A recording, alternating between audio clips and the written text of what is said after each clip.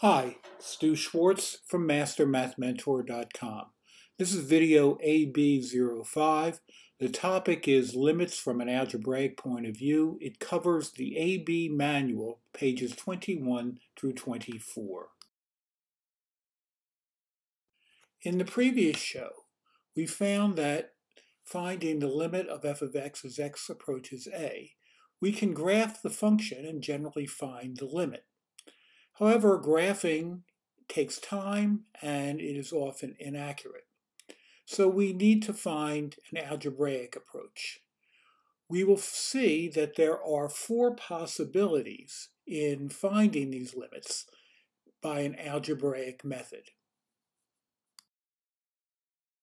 The first technique you should use to find the limit of f of x as x approaches a is simply plugging in a to the expression. So, in the limit of x squared minus 4x plus 1 as x approaches negative 2, plug in negative 2, and we get 4 plus 8 plus 1, which is 13. In the second example, the limit as x approaches negative 1 of 2x minus 6 over x minus 1. Plugging in negative 1 for x, we get 4. And finally, the limit as x approaches pi of 2 cosine x minus x over x plus 2. Plugging in pi for x gets us to negative 1. Sometimes when you use the plugging in technique, you get 0 over 0. In that case, the limit of f of x as x approaches a may or may not exist. The first step that you can do to try to determine this is to factor both numerator and denominators of the expression. It is possible that you can get some cancellation. And if that happens, then the limit very well may exist. For instance, if we try to take the limit as x approaches negative 2 of x squared minus 2x minus 8 all over x plus 2, we get 0 over 0. However, if we factor the numerator, we get x minus 4 times x plus 2. The x plus 2's cancel out, and now we can simply plug in the limit of as x approaches negative 2 of x minus 4, and we get negative 6. To find the limit of 5x cubed minus 5x all over x squared plus x as x approaches 0, plugging in gives us 0 over 0. However, in this case, we can factor both the numerator and denominator, getting 5x times the quantity x squared minus 1 all over x times x plus 1.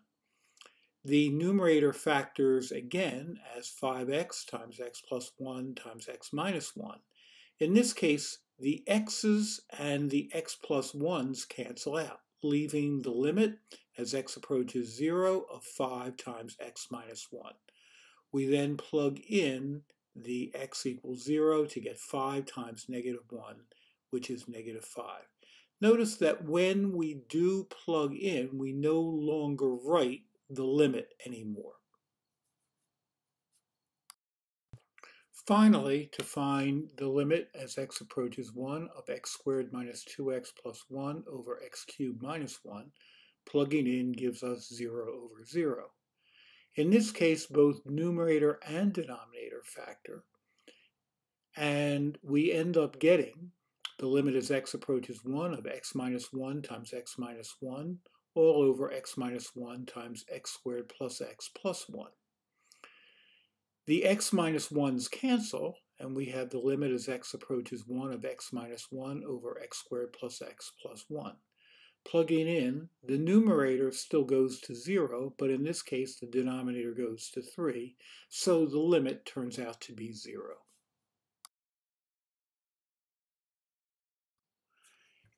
In finding the limit of f of x as x approaches a, after plugging in a, or possibly factoring and then canceling, you get some constant over 0. We can say that the limit of f of x as x approaches a does not exist. However, it is possible we can get more information to find whether the limit is infinity or negative infinity as well. This next problem will show the technique to do that. Suppose we want to find the limit as x approaches 2 of 2x plus 5 over x minus 2. We first start by plugging in 2, and we end up getting 9 over 0. We cannot factor the expression. Therefore, the answer to this problem is that the limit does not exist. However, we would like to determine whether it is possible that the answer, giving more information, could be plus infinity or negative infinity.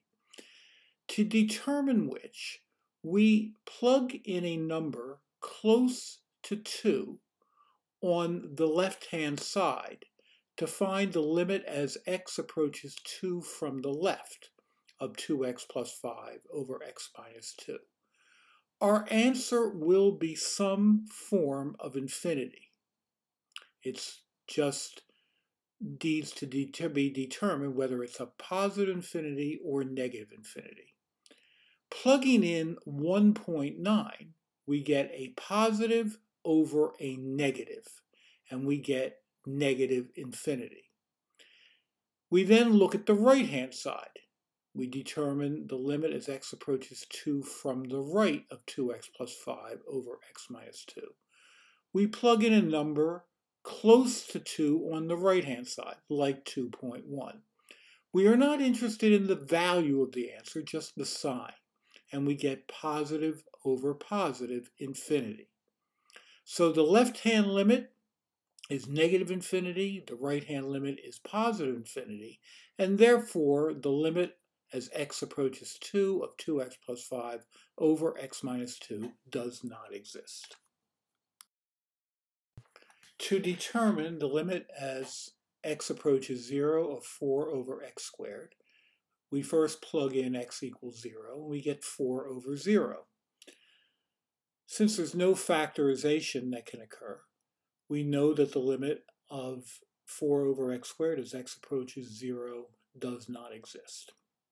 However, searching for more information, we first look at the limit as x approaches 0 from the left of 4 over x squared.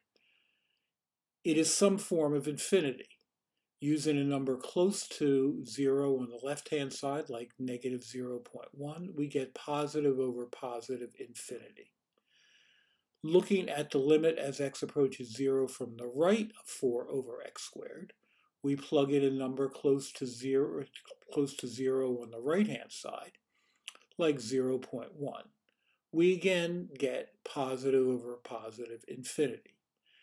So since the left-hand limit and the right-hand limit are the same, both equaling infinity, the limit of 4 over x squared as x approaches 0 is infinity. It doesn't exist, but this indicates that as x approaches 0, either from the left or from the right, the curve is going up forever.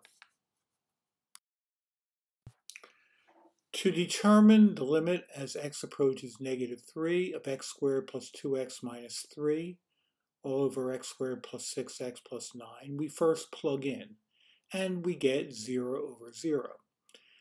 We can factor both the numerator and denominator as shown.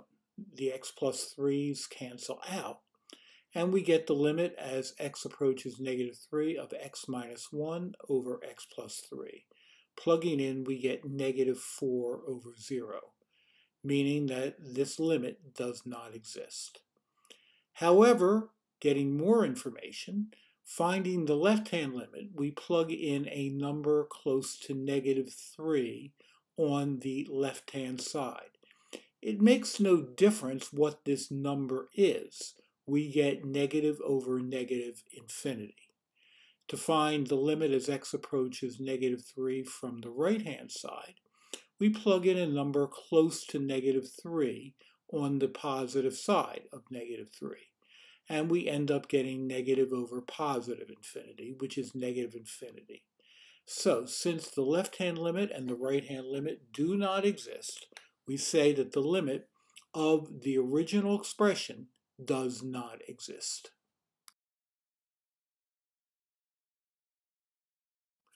To find the limit as x approaches a of f of x, if, when plugging in, you get 0 over 0, and no cancellation can occur, we say this limit is indeterminate, which means we don't have enough information at this point to determine whether the limit exists or does not. For instance, when we look at the limit as x approaches 0 of sine x over x, we get 0 over 0. No cancellation can occur, so this is an indeterminate form. Later in the course, we will find that this limit actually equals 1. The same is true on the next problem. The limit as x approaches 0 of e to the x minus 1 all over x squared minus x. Plugging in, we get 1 minus 1 over 1 minus 1, which is 0 over 0. Again, this is indeterminate. It turns out that when we get later information, we'll find that the limit actually is equal to negative 1. But for now, it is indeterminate. Sometimes there are little tricks that you can use to find limits. For instance, if we look at the limit as x approaches 0 of the square root of x plus 1 minus 1 all over x, we see that we get 0 over 0. It doesn't appear that there's any cancellation that can happen, and you might think that the answer would be indeterminate. However, it isn't. And if we multiply both numerator and denominator by the conjugate of the numerator, that is the square root of x plus 1 over the square root of x plus 1 plus 1. Note that we get the limit as x approaches 0 of x plus 1 minus 1 over x times the quantity, the square root of x plus 1 plus 1. The 1's cancel out up top, and we can now cancel the two x's, and we get the limit as x approaches 0 of 1 over the square root of x plus 1 plus 1, and our limit turns out to be 1/2. Sometimes we are given piecewise functions, and we need to find the limit at the value of a when the rule in the piecewise function changes. When that is true, we determine if the limit of f of x as x approaches a from the left is equal to the limit of f of x as x approaches a from the right. To do this, we use the limit rules that we've established before. So in the piecewise function, f of x equals x squared minus 4 if x is less than or equal to 1, and negative 3x plus 1 if x is greater than 1. We first find the limit of f of x as x approaches 1 from the left. We plug 1 into the top expression, getting 1 minus 4, which is negative 3. We also then look at the limit of f of x as x approaches 1 from the right, and we plug in 1 into the bottom expression, getting negative 3 plus 1, which is negative 2. So since the two limits are not equal to each other, the limit of f of x as x approaches 1 does not exist. In the piecewise function shown, we want to find the limit of f of x as x approaches 2. We look at the left-hand limit, the limit of f of x as x approaches 2 from the left. Plugging in, we get 6. We also want the limit of f of x as x approaches 2 from the right. We then plug into x cubed minus x, and we get 8 minus 2, which is also 6. So the limit of f of x as x approaches 2 is 6. Note that f of 2 is 4, which has nothing to do with the limit. In the piecewise function shown, we want to find the limit of f of x as x approaches negative 3. We first find the limit of f of x as x approaches negative 3 from the left. Plugging into the top expression, we get negative 3 over 0, which is undefined. That means this limit is some form of infinity. Plugging in a number close to negative 3, we get negative over negative, which is positive infinity. To find the limit of f of x as x approaches negative 3 from the right, we use the second function and we plug in a number close to negative 3 on the right-hand side. We end up getting a positive over a positive infinity, which again is infinity. So therefore, the limit of f of x as x approaches negative 3 is infinity, even though f of negative 3 does not exist. If we want to find the limit of f of x as x approaches infinity or as x approaches negative infinity, we first write f of x as a fraction. If the highest power of x is in the denominator, we'll call it a bottom-heavy expression. If the highest power of x is in the numerator, we'll call it a top-heavy expression. And if the highest power of x is in both numerator and denominator, we'll call it a powers equal expression. Limits as x approaches plus or minus infinity of bottom-heavy expressions are always equal to 0. So the limit as x approaches infinity of 4x squared plus 50 over x cubed minus 85 is 0 because the highest power is on the bottom. The limit as x approaches negative infinity of the square root of 1 minus x over x is also equal to 0 because the x has a power of 1 in the denominator and the x has a power of 1/2 in the numerator. The limit as x approaches plus or minus infinity of top-heavy expressions is plus or minus infinity. To determine which, you have to plug in either a very large number or a very small number into the expression to determine whether it is positive or negative. So the limit as x approaches infinity of 2x to the 4th over 5x to the 3rd plus 1 is either positive infinity or negative infinity. If x is a very large positive number, the numerator is positive, the denominator is positive, so the answer is positive infinity.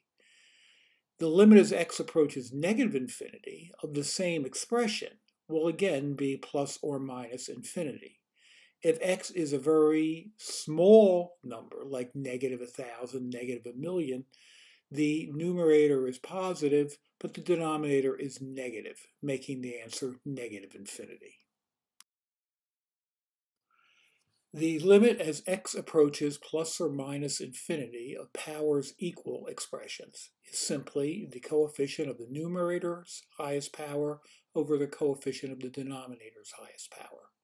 So the limit as x approaches infinity of 4x to the 3rd minus 5x squared plus 3x minus 1 over 5x to the 3rd minus 7x minus 2 is 4/5, the coefficients of the x cubed terms. Nothing else is important. The limit as x approaches negative infinity of the square root of x squared minus 3x over 2x plus 1 is a powers equal expression. The highest power of x is simply x to the 1st power, as the square root of an x squared is x. However, the numerator will be positive, whereas as x approaches negative infinity, the denominator will be negative. So the answer to the problem is negative 1/2.